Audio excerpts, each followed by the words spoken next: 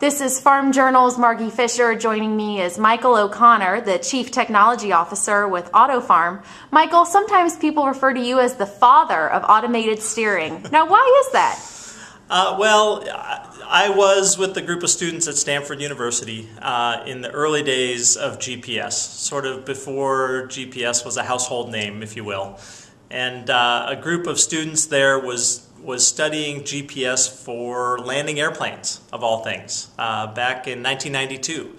And I joined the group around 1993 and was looking for other projects that we might use might be able to apply for GPS, and came across the idea of farm equipment.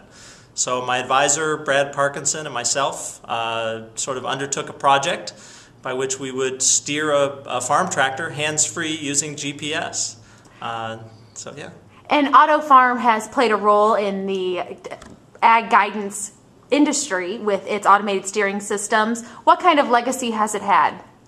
That's a great question. So we were the first to introduce the products to North America back in 1999. So the group from university sort of formed a company and decided to explore ways that we could actually commercialize. You know, when we were in school, everybody we would show this GPS system to when we'd go out to farms would get very excited. The owner of the farm would break out his checkbook and say, you know, I've got to have this thing. Let me have it. So when we graduated, we started the business.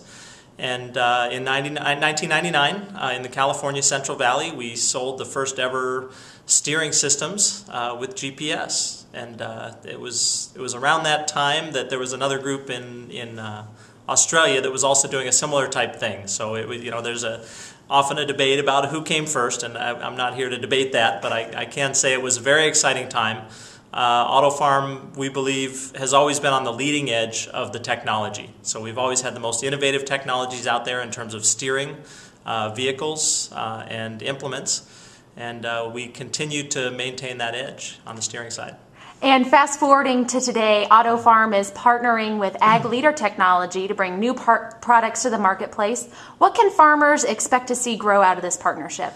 Well, I think one of the challenges on farms is in the cab of a tractor. There are so many things going on. There are planter controllers, there could be yield monitoring, flow control, variable rate control, along with the steering functionality. So you've seen, you know, I've seen cabs with as many as 3 or 4 or 5 displays in the cab.